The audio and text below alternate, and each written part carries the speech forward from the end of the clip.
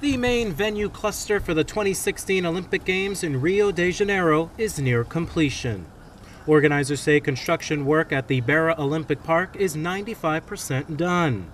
The complex is comprised of 9 venues that will host 16 Olympic and 9 Paralympic events. It will also be home to the main press room and an international broadcast center as well. Meanwhile, the Olympic and Paralympic Village is 95% ready, according to Rio2016.com. The village will host nearly 14,000 athletes next year. After the Olympics, Barra Olympic Park will provide facilities for education, social projects, public leisure, and elite-level sports.